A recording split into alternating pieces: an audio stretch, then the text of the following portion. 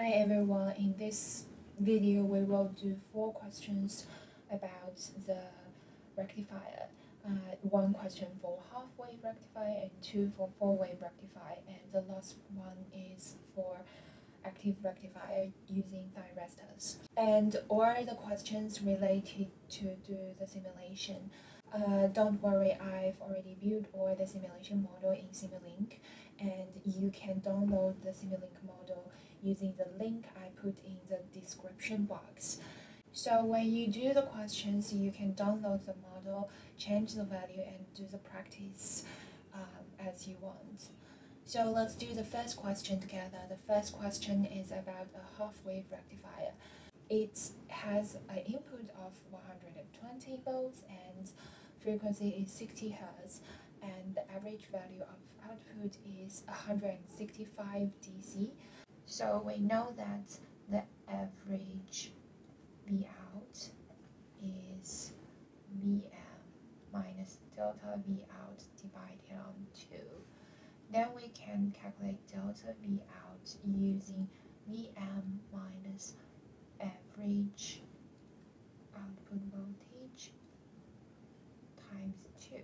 120 is the RMS value, so we need times square root of 2 minus 165 times 2 equals to 9.41 volts.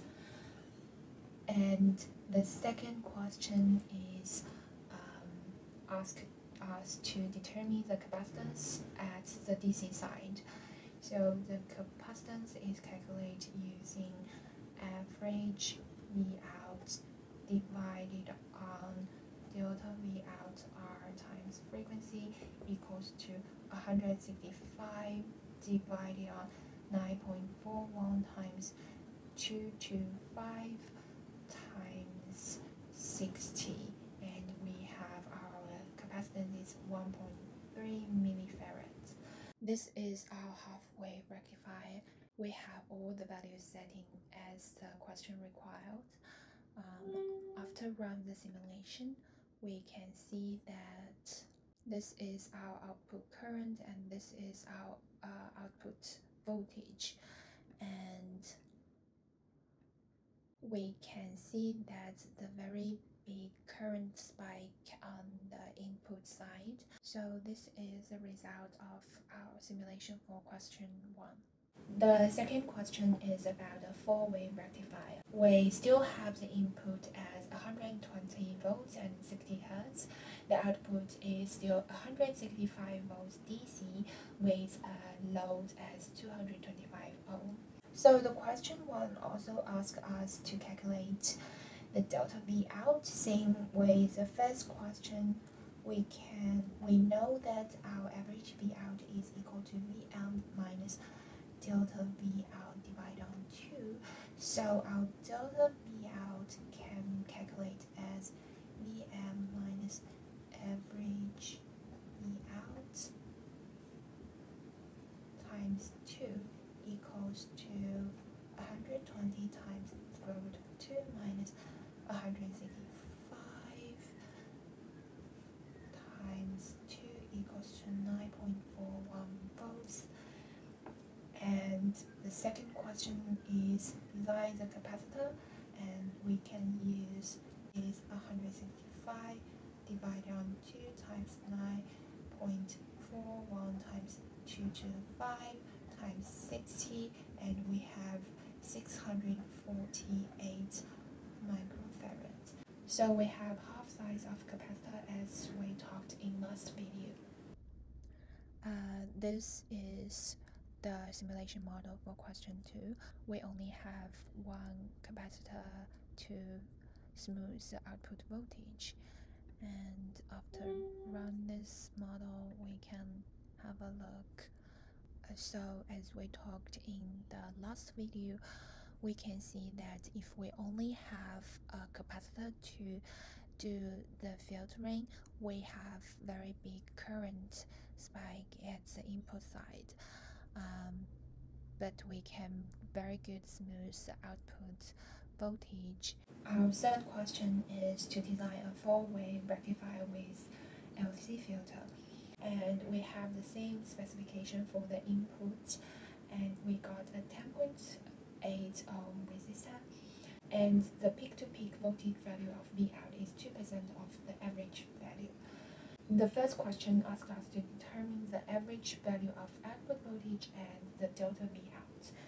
So the average output voltage is equal to 2 Vm divided on pi, and we can have 2 times 120 times square root of 2 divided on 3.14.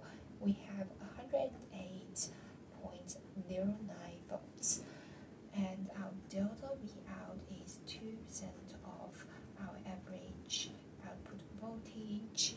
So we have 2% times 108.09 equals to 2.16 volts. And the second question is determine the average value of output current. Our average value of output current equals to 2 Vm divided on pi times R, and we have 2 times 120 times square root of 2 divided on 3.14 times 10.8, we have 10 amp. Third question is when the peak-to-peak ripple of inductor current is specified as 4N, determine the inductance used for the current filtering. L can be calculated by Vm divided on 14.92 delta I times frequency equals to 120 times square root of 2 divided on 14.92 times 4 times 60 equals to 47.4 millihenry. The fourth question is to design the capacitance. So the capacitor is equal to delta I divided on 4 pi f times delta V equals to 4 divided on 4 times 3.14 times 60 times 2.16 equals to 2.5 millifarads. The fifth question is ask us to determine the critical load condition for the VCM. So our critical is equal to 4 Vm divided on delta I times pi equals to 4 times 120 times square root of 2 divided on 4 times 3.14. We can have 54 ohm of our critical resistance. This is our 4-wave rectifier with LC filter, or the parameter is stated as we calculate. And after we run this simulation, we can find that this dark blue waveform is our input current, and the light blue one is our output current.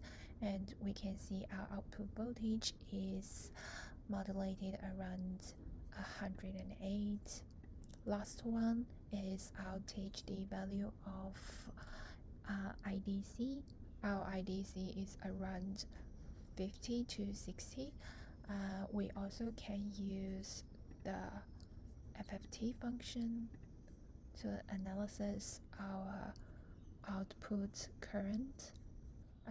If we use the FFT model, it gives us the THD value for this cycle is 45%. The last question is to design an active rectifier. So the input specifications are the same with the last 3 rectifier, and we have a 10 ohm load. The average output voltage should be designed to 100 volts. So the first question is to determine the phase angle to delay the SCR condition in each half cycle. First, we know our average output voltage is equal to Vm divided on pi times 1 plus cosine alpha. So our alpha is by average Vl times pi divided on Vm minus 1. And we have 100 times 3.14 divided on 120 times square root of 2 minus 1 equals to 0.5525 radians per second, or 31.76 degrees. And the second question is to determine the RMS value of the output voltage.